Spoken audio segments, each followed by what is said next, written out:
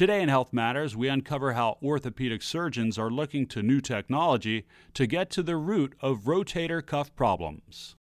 Unrelenting pain, like a dull toothache. It keeps me awake at night. These are just some of the common complaints that Dr. John Mehalik hears on a daily basis. A lot of patients will say, oh, it doesn't really hurt in my shoulder, it hurts in the upper part of my arm, and that's actually fairly classic for rotator cuff problems. Rotator cuff tears are considered the most common cause of pain and disability for adults. So when you get a rotator cuff tear, typically what will happen is the tendon will tear from the bone, leaving a deficiency in the tendon like this.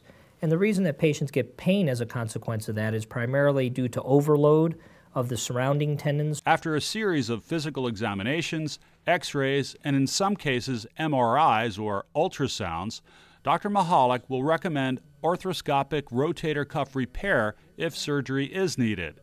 This technique uses smaller incisions, which means less scarring and quicker recovery for patients. In the repair process, what we do is we freshen this edge of the bone right over here where this tendon used to be attached to. We use some little devices down inside the bone that are called suture anchors. Suture anchors work like a drywall anchor works in your wall to hold a picture.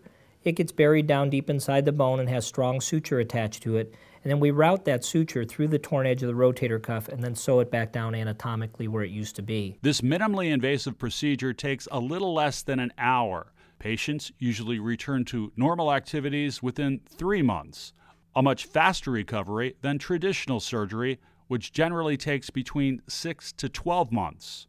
Reporting for Lee Memorial Health System, I'm John Bafar.